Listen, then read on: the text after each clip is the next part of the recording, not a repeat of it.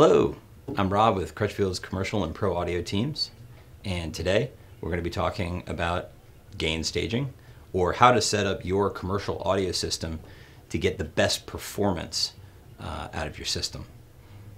Today we're going to be using a streaming source device, a Atlas AA50 power amplifier, mixer amplifier, an AT100 volume control, in-wall volume control, and the Atlas SM52 as our speaker for the system. And as you can see, there's now all kinds of different places where we can set our volume. We can set it at the output of our streaming device. We can set that at the input of the mixer amp. We can set it at the output of the mixer amp. We can set it at the local volume control, and we can set the tap settings on the actual speakers themselves. Every one of those settings adjusts the transmission of that input signal through the system to the output. So what we want to do first is to encourage you to read your directions that we have sent you. We will tell you exactly what we recommend for these settings for your speakers, the tap settings as it were. In this case, we want to go ahead and tap our speakers to their maximum tap setting of 30 watts of output, but not to the 8 ohm bypass because we're using a 70 volt system. To start setting our system up for clean gain staging, we want to start with our source device. Go ahead and set our source device to its maximum output, whatever that is, whether it's an iPhone, iPad, whether you're using one of our Sonos Connects or a Rockbot streaming media player, whatever you've got, Mood Media, go ahead and set that to its maximum output to start. So before we begin showing you the proper way to set up your system, I'm going to show you guys how people typically set the systems up incorrectly. And the result of that, we're going to end up clipping and peaking on the amplifier, and I'm going to show you what that looks like. So they may even start with, say, half their volume at their source. That's a typical problem when setting your system up. And then they'll begin by going through the inputs first and trying to use the input to get volume. And they won't be getting a lot of output off the system. So they'll try and turn up, once they do that, they'll try and turn up the source.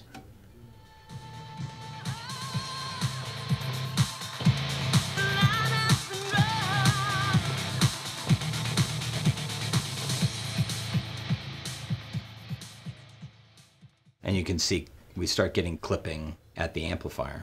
Part of that is because you're not thinking about the system as a full piece of equipment that works all together as one unit. We're sort of thinking like one piece at a time. What we want to be able to do is have our input gain all the way up to get the cleanest and strongest signal coming into our amplifier. And the output, which is regulated by the local volume control as well as the tap settings on the speaker themselves, every setting on here adjusts 3 decibels of output. Every position on the AT100 reduces from a maximum output, a maximum clean output, all the way up. Every position lowers that output by 3 decibels. So we don't want to set the initial output volume. We don't think of the output volume as coming from the amplifier itself, but we want to work our way backwards from the speaker to the amplifier to give the amplifier the best chance of working efficiently instead of driving a lot of power from the amp. So let's go ahead and set our local volume to 3/4 of max. It gives you a little bit of headroom to be able to bump it up. We want to make sure that we've set our tap setting according to our instructions. And then when we play back, we want to set our maximum, our master output at 3/4 of max to start. And you'll see, I think, when we play back this clip, I won't have to use nearly as much of our input gain to be able to get the same amount of volume output, and that'll help keep us from clipping and peaking on the amplifier.